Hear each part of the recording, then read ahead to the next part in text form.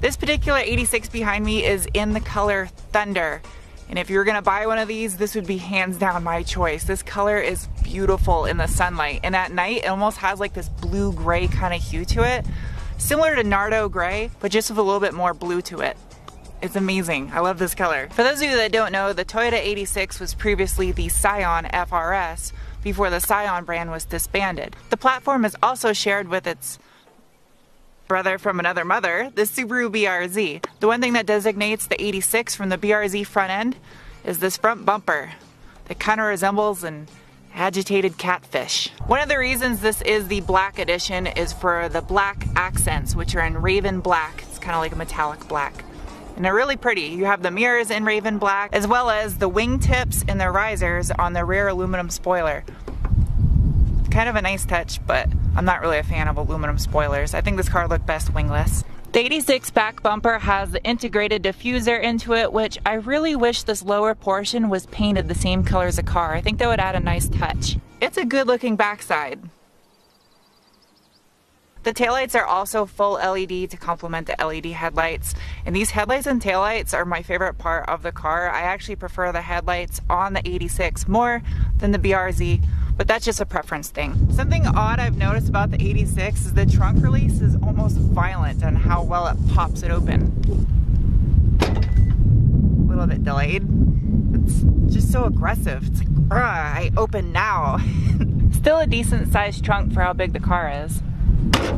The factory wheels that come on the 86 are fairly, I'm kind of over them. I really wish they would offer something a little bit more aggressive looking. The standard wheels are 17x7s with 48mm offset, and they're wrapped in 215, 45, 17 square stanced Bridgestones. The optional 17-inch forged wheels Toyota offer, however, are a really good looking wheel, and I think those, if they just came standard on the car, would be kind of nice. Wishful thinking. Subaru offers an optional Brembo package with forged wheels, and Toyota doesn't. There's no Brembo option for the 86. Sad.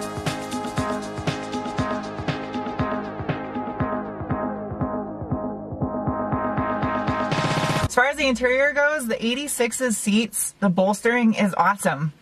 I'm not dancing, I promise. Heated seats, which you definitely don't need in Arizona, but still nice to have. The seats are black leather on the bolsters with suede-like material in the center and up here on the corners of the bolsters with silver stitching that carries all the way through the seats, as well as the inside of the steering wheel and the sides of the transmission tunnel right here by the audio and HVAC controls. The 86 comes with this little cup holder boat. It's really happy looking.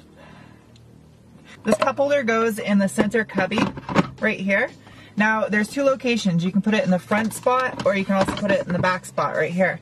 Problem is, if you have long arms and you shift aggressively, when you go back into second or fourth or sixth, you're gonna elbow your bottle. Slight downside. When you open up the door, the kick plates have this little dot to dot to dot pattern on it that I actually like a lot. There might not be an 86 logo on the back of this car, but there's one on the floor mat, the dashboard, the steering wheel, the headlights, and the side of the fenders. I'm generally not a fan of fake carbon fiber in anything, but it doesn't look bad here on the doors as well as around the HVAC controls. Top tier models of the 86 come with a digital climate control with the little uplifter switches underneath, and it also has this cubby.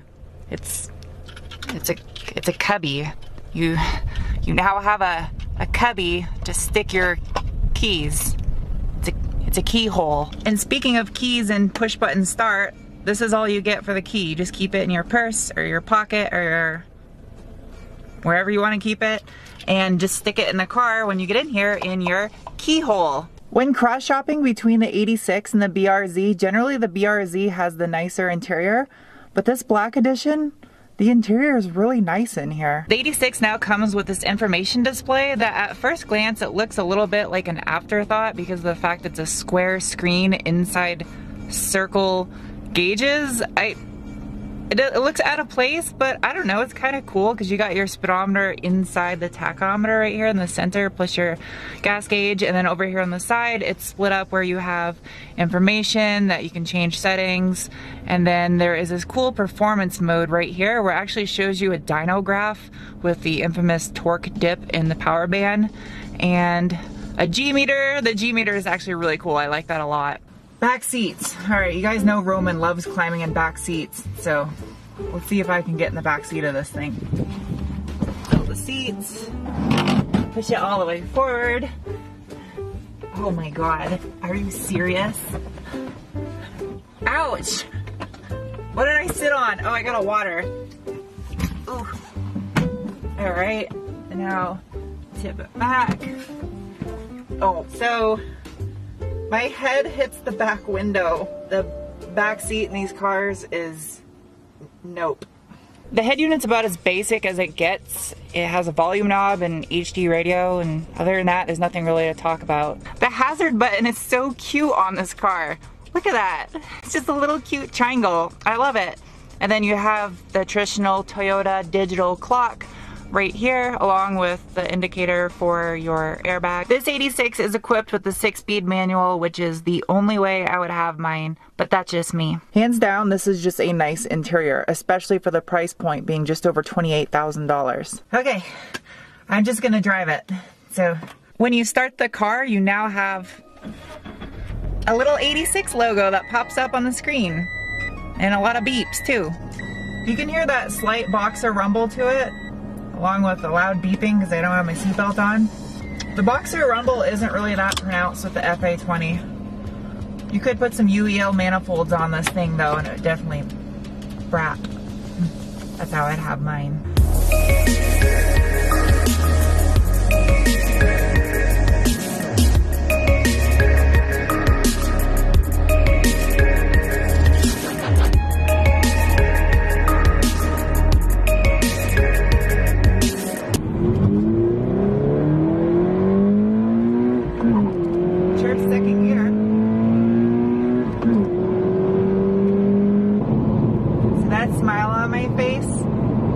There's not a time when I'm driving this car that I'm not smiling. I'm always happy driving this car, and that has to say something for it. The revisions that have been made to the 86 over the years that it's been out, the car keeps getting better and better. Now that it has the new intake manifold and a slight bump in power, it's not really that big of a bump in power, but at least the wrinkle finished red looks good underneath the hood. The FA20 that is found in the BRZ and the 86 has an 86mm bore in stroke, thus the name 86, or Hashiroku.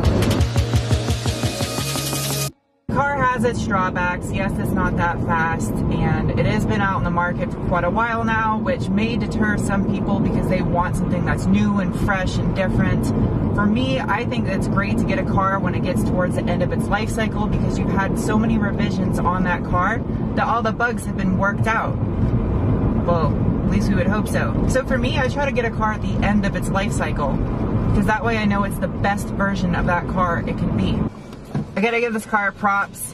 Turning radius is amazing. I'm gonna turn around this little cul-de-sac area. Will it do it? Did I go off the road? Nope. I just turned around in 2 lanes. Complete full 360. That's an awesome turning radius. So why is this car still important after over 5 years of on the market? Well, things get better with age.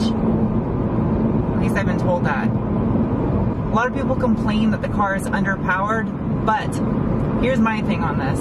The car was designed for tuners in mind. It's a great track car. It's a great platform to build on. Sure, it's not that fast, and if you're looking to get a fast sports car, this might not be the car for you. However, if you're looking for a platform that you can build on and grow with, if you're a tuner, if you like wrenching on cars yourself, this is a great platform to start with, and that's why I appreciate it.